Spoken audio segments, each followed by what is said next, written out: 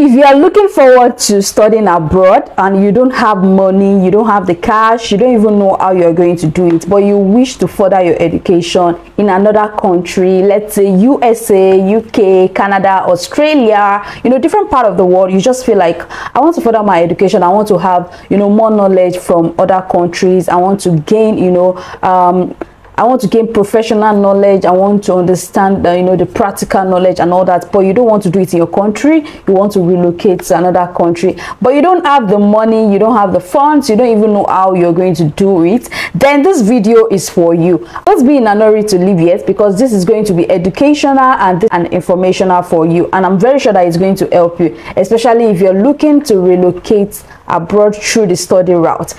You must have been hearing about assistantship, scholarship, fully funded, but do you know that these three, they actually differs? So this is where I'm going to be starting, because based on the topic that I want to discuss today, that is getting assistantship / scholarship to study abroad, be it masters, be it PhD, whatever degree that you're looking forward to, like this is how you can get assistantship or scholarship or fully funded. But then you need to know the differences so that you can know the one that you actually want and go for it and start planning towards it. All right, so what is assistantship? Assistantship is a type of financial support where students work as either a teaching assistant or research assistant while they are studying. That means that you're working while studying, and the kind of work that you do is related to your field of study. So this is how it works. It's like helping professors to teach undergraduate courses, dot research, grade assessments, provide administrative support, and in return you get paid for it. In return you receive a stipend or salary, and sometimes you get additional benefits like tuition waivers or health insurance coverage, right? And that is assistantship for you. So I kind of like assistantship because it provides valuable experience for you while you study, right? And you also have work experience while you're studying. So I kind of like assistantship, but assistantship can either be fully funded or partially funded, right? So sometimes you get a total package, sometimes you just get a partial package. You have to bring in some money also and pay, and some assistantship you don't even need to pay anything. The salary, the stipends and everything just covers it for you. And now let's move on to scholarship. So what is scholarship?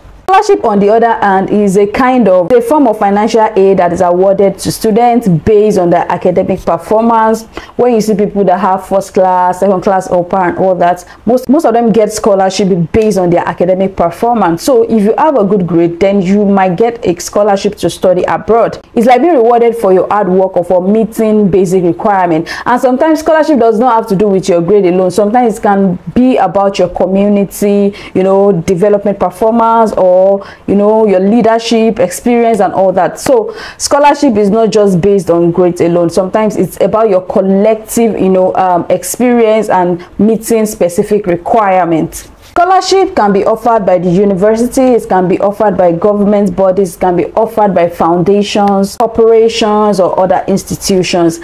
Scholarship is kind of competitive sometimes because of the additional benefits like living allowance and your traveling expenses. It covers everything. So that is why it is kind of competitive. So let's go to fully funded. So what is fully funded? When you hear that people get fully funded scholarship, what does it mean? Fully funded means that all expenses that is related to your education is fully covered, right? It's like having all your educational costs covered without having to pay a dime, and that is why it is called fully funded. It is fully funded, covered, right? So you don't have to stress yourself because you are covered. Fully funded opportunities, sometimes they are often provided through scholarships, assistantships, fellowships. Like I said, when I was talking about assistantship, I said sometimes sometimes it can be fully, sometimes it can be partial. So when we are talking about fully funded, that means this one you don't have to pay anything, from your traveling to your educational costs and everything to the stipends. You don't have to pay because it's fully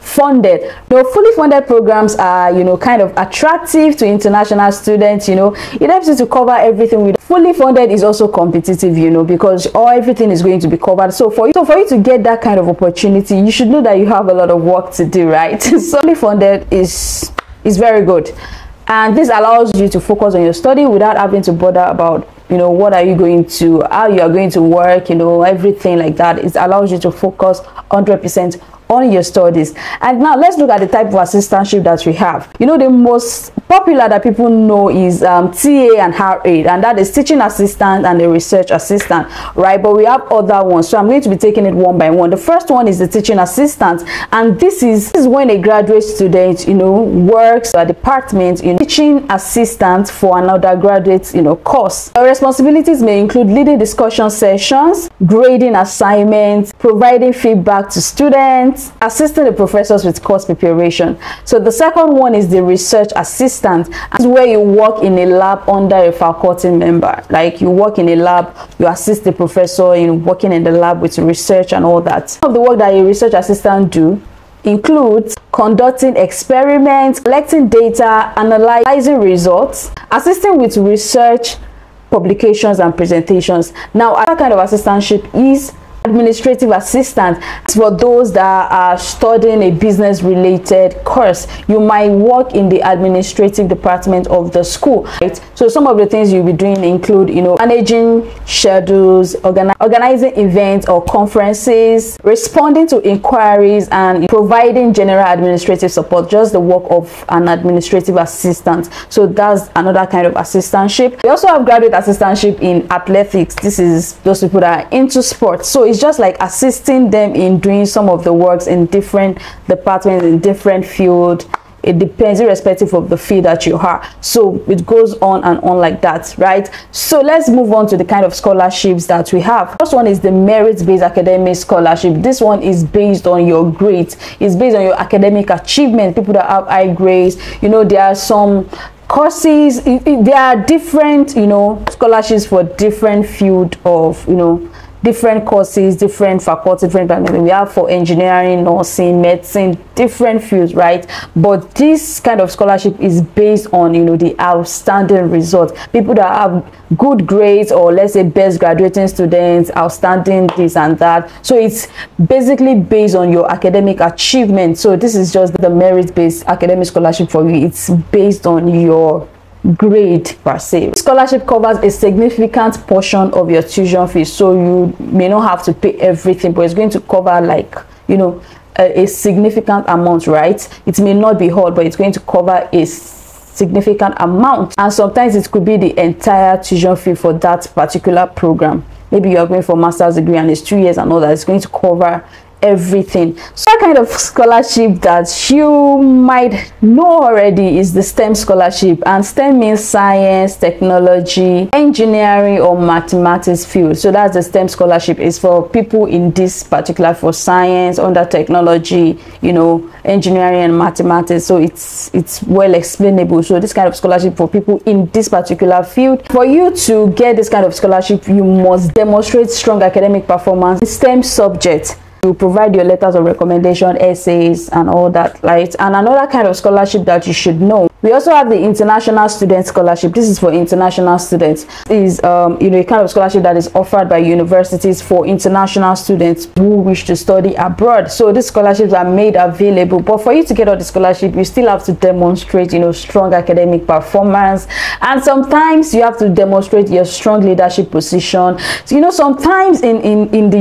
US, right, or other schools also, you really don't need more about your grades or how your field is being tailored towards a particular. No, it's how you are able to communicate that what you did is actually in relation with this, and that is why you must be very good in, you know, application writing, or your statement of purpose, your personal statement must be very strong for you to get all these things, right? It's not just about having everything. You did maths, you did this. No, sometimes if you are able to relate, if you are able to, you know, if you are able to tell them in your statement of purpose that you did English, but this is how it's related to mathematics, you know, something like that, trust me, you are going to get the scholarship. So sometimes it is not just about your field or your grade or anything, and that is why sometimes you hear people with third class, second class, lower, they will tell you that they got scholarship. So sometimes it's not just about the grade. At least I know of some people that had 2-2 third class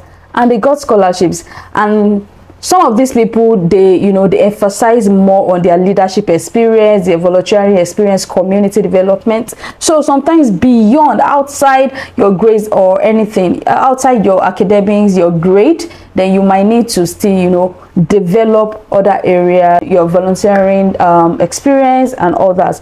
So that's that about the scholarship. There are different ones, you can also check it out. And let's talk about the fully funded examples. The first one that is popularly known by people is the Chevening Scholarship.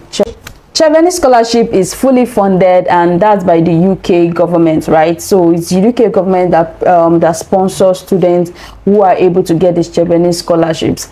And another kind of scholarship is the Erasmundus, the Erasmundus scholarship, where you travel to different countries just to complete your degree, but it has to be, I think, around Europe, but you do different part of Europe. And we have the Swedish Institute Scholarship, we have the Australia Award Scholarships, different kind of scholarship sponsored by government bodies, and it is fully funded. We have the Fulbright Scholarship, different kind of scholarships. But what people don't know is, if when you make research, you are going to find out that there are different scholarships. In fact, scholarships that you yourself can grab, right? It doesn't have to be about your grade alone, because some people feel like I have a low grade, I don't have what it takes, and they just zero their mind from getting scholarship or studying abroad. But the good news is you can actually get scholarship even with your low grade. You just have to be able to back it up with good application writing, that's your personal statement, and have good recommendation. It's just more about communicating what your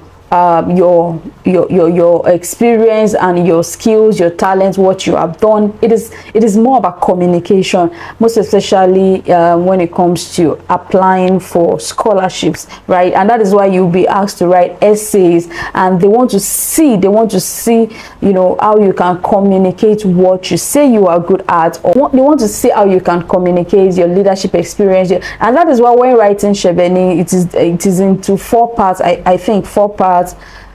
You have to write like 4 essays, right? So these people, they just want to see how creative you are, how innovative you are, and all that. So that is why these are the essays that mostly get you into the room, and you must be able to emphasize more on other things if you don't have the grades, because it is highly competitive. A lot of people are applying for it, so you can't just submit anyhow essays. You have to sit down, think, and be able to capture their attention, and I wish you the best anyway. So these are the different examples under the fully funded assistantship and scholarships. Now, how do you get assistantship or scholarship to study abroad, right? So the number one thing that people don't like to do, which is very important, is research, right? And by now, I feel you should have your international passport and your transcript.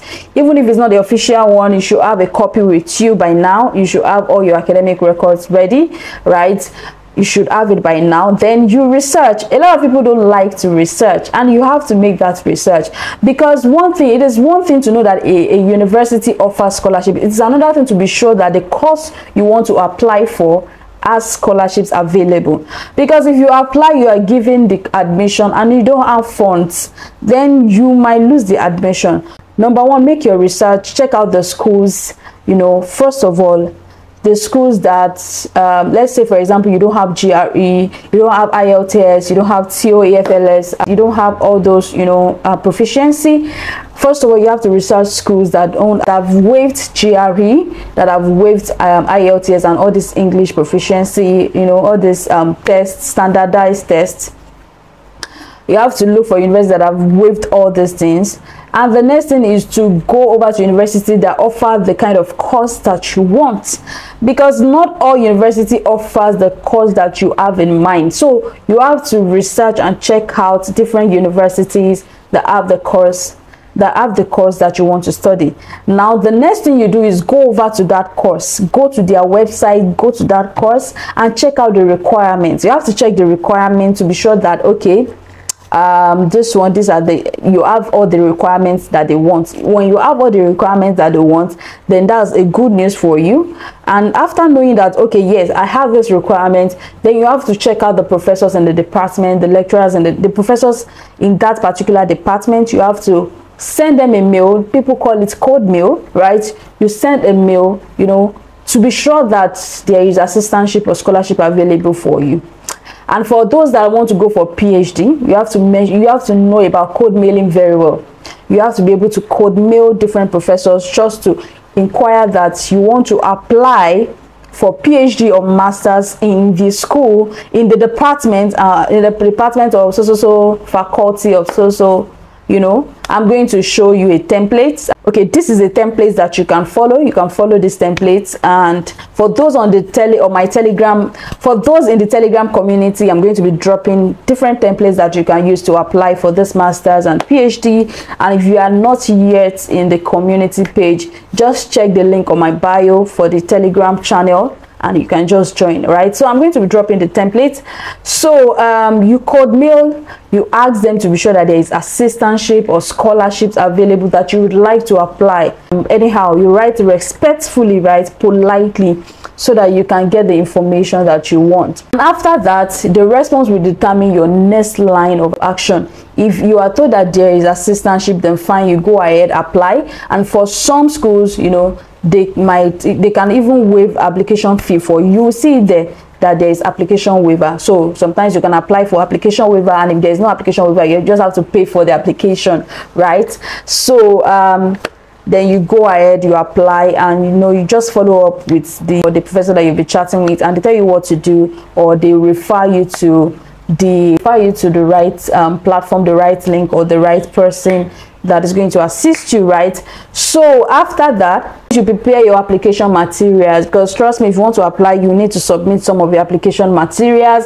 And the popular one that I know, and this is dependent on the university, so you can't say because I said that is what they are going to ask in all universities. No, it differs, different requirements, different schools, right? So some of the application materials that I know that will be requested from you, number one is your CV or resume.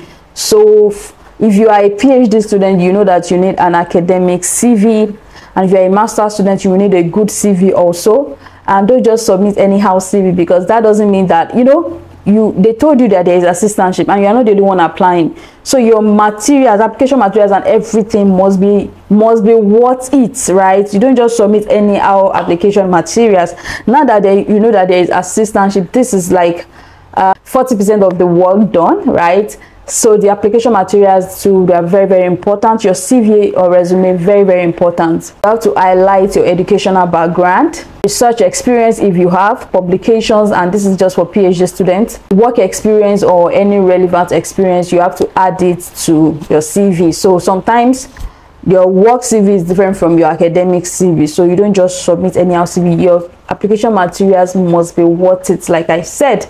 And another thing is the statement of purpose. Of course, you are going to submit your statement of purpose, and this part is where you need to tell your story, and you have to be able to convince them that yes, you are the right person, you know, to get this assistantship, to get this admission. Because apart from the admission is one thing, assistantship is another thing. Once you are told that there is assistantship, then you need to vie for the admission, and this is where you need to submit your application material. So your statement of purpose is very, very important. You have to write a compelling essay that highlights your academic and career goals, why you want to pursue, you know, your study abroad, and how the assistantship or the scholarship will help you to achieve them. So you have to put all these things into it. You don't just write anyhow SOP, right? You have to let them know that you deserve it. And another material that I feel is very, very important in the application process is letters of recommendation. For your letters of recommendation, you might need to request letter of recommendation from your professor in school, your supervisor, your employers, or other individuals that can speak on your academic abilities. research potential and your personal qualities. These are the people that are well acquainted with you, and that is why it is good to build a relationship with your professors in school, your supervisor. You should have a relationship with them so that they can write about you. And when you're writing letter of recommendation, don't go and make it generic. Don't just make it generic. Let them write something that they really know about you. Just let them write something. And that's why you have to build relationship, because you can't just reach out to anybody to just write for you, or professors that you have not spoken with for over 10 years. So this should give you an idea that this is new year. So like one of our speakers said for the PhD scholarship, he said this is where you need to start reaching out to them. Happy New Year. Start in time. You have to start making that baby step, so that when you need something from them, they'll easily give it to you. So reach out to them, wish them Happy New Year, buy them wine, send them recharge card. You know, form of kindness will go a long way in getting you good letter of recommendations. You don't want to miss that. Reach out to your boss, you know, people that can recommend, people that know about your personal, you know, you don't just reach out to people just because you need a favor from them. You should start, you know, you should start setting the pace right now. All right, so another application material that you will need is your academic transcript. Academic transcript from your previous educational institution. Maybe if you are going for PhD, you need your transcript for masters, and if you're going for masters, you need the one for your bachelor's degree. So you need to get it from your school. And for some persons, they already have it. For some, you have to go to your school to get it. So you need your academic transcript. Whichever way you want to do it, you need a copy. And that is why I said before you start, you need your international passport. You need your transcript. And now another material that might be requested for, like I said, is the standardized test to test your English proficiency, or, you know, just like GRE and all that. And that is why I said in the first place, make sure that these schools, if you don't have it, make sure that you're applying to schools that have already waived it. And one of the schools that I've waived GRE is Florida State University. That's in USA, and there are other schools also. I'm going to be sharing it on the Telegram community, right? So that's one of the application materials, but I've told you to look for the schools that won't make you go through the stress again and the money, because you have to pay for this, you know. But if you have the money, wow, feel free to just go for it. If you don't have it, I'm just suggesting. And the last one that is not really necessary for everyone, but this is for PhD students. You might need to submit a research proposal, but this is optional for some schools, and this is compulsory for some schools. So you might need to submit a research proposal, especially if you are applying for a research-based program. You are going to submit a research proposal. And this research proposal must be well detailed. It must highlight your intended research topic, the methodology, and objectives. Once you have submitted your applications and you know everything, then you have to follow up. After some weeks, you have to just follow up, and don't just leave it like that. It is very important you follow up, and you have to make sure that you monitor your email, because you might be asked to maybe fill a form or anything. Make sure you are checking your email from time to time, right? Just to be sure that you are not missing out on anything. And finally, to prepare for interviews. That is if applicable. Not all schools will request for interviews, but just in case, especially if you are getting scholarship or assistantship, just prepare for interviews, because it's possible they want to interview you, they want to have a conversation with you. So you have to prepare for interviews by researching common interview questions, and practice your responses, showcasing your qualifications and and motivations. So make sure that you are acquainted with what is on your SOP, your statement of purpose, your essay, because it's part of the questions they will ask you in the interview. So don't just write an SOP. Make sure that you know what you wrote in your SOP, and you fully understand your why, because you'll be asked some questions that are related to that. And I think lastly, as selected, you receive an acceptance letter or email that that outline the terms and conditions attached to your assistantship or scholarships. And for some, it might be that your grade must not be less than this, you must maintain a particular grade. You just have to read the terms and conditions and make sure that you abide by them, so that you don't miss your assistantship and come back home. It's very, very important. So you have to know what you're doing. Even after getting the scholarship doesn't end there. You have to make sure that you take your academics serious, and you know, you have to make them proud that you're actually worth it in the first place. So don't make them regret giving you assistantship or scholarship. There is more work to do after that, right? And I hope that this video is detailed enough on how to get assistantship or scholarship to further your education abroad. Please let me know in the comment section if you have any question, and do not hesitate to reach out for any information or inquiries. And don't forget to share this video with your friends, your colleagues, your audience, and please don't forget to subscribe to my YouTube channel. It takes a whole lot of work to make this video, to upload it, and just for you guys. Please, in return, I'd love you to subscribe to my channel and share with your friends. Tell your friends about my channel, because I share valuable and legit information about job seeking, immigration, media, and marketplace. All right, see you in my next YouTube video. I love you and I want the best for you. Bye.